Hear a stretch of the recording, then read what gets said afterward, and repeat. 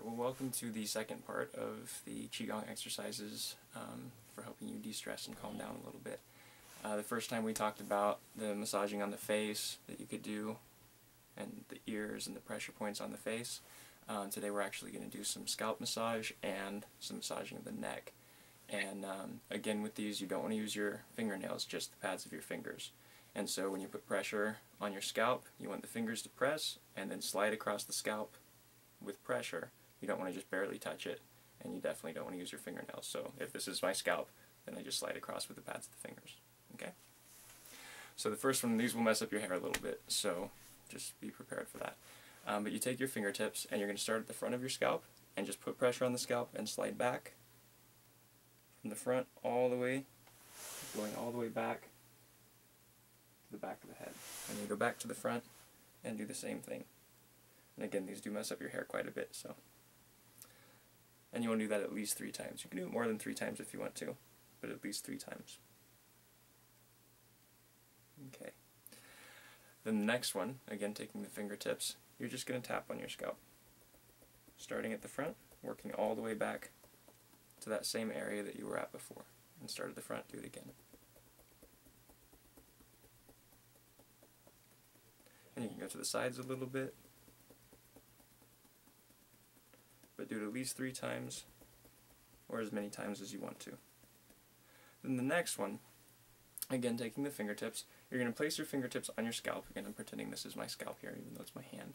And when you place them on, you move them around to massage the area that they're on. You don't want to slide them around on the scalp. You want them to have pressure on the scalp and actually move the scalp. So you start at the front and you make circles, massaging the scalp. Then you slide back a little bit and make circles again. And you can do it a little bit faster, but you want to make sure that you're moving the scalp, not just rubbing the surface of the scalp. And work all the way back. Start at the front again. Work all the way back.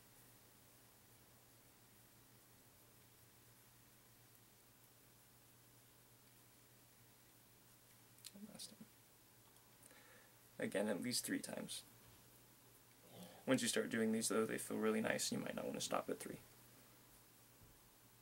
Okay, now take a moment, straighten out your hair a little bit. I know mine probably looks like something crazy happened up there, but that's part of it.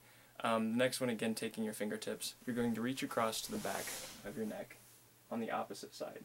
So I use my right hand to reach across to the left side. So I reach across and slide off.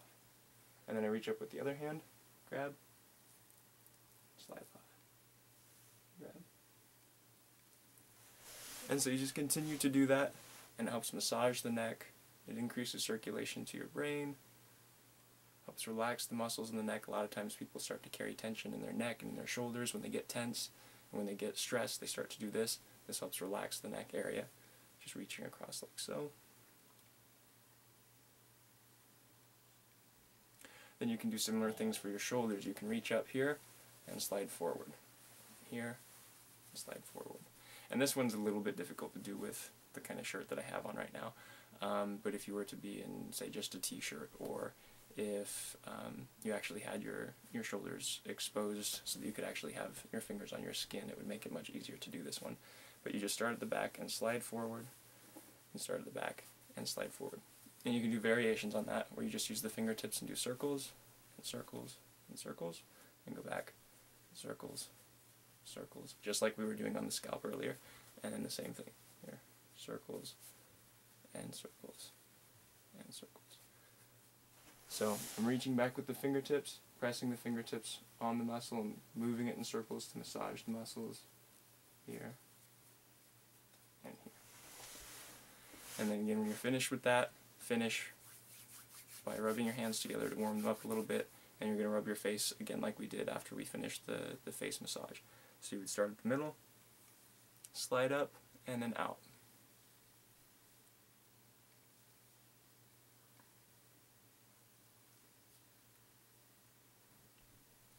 And just continue to do so until you feel sufficiently relaxed.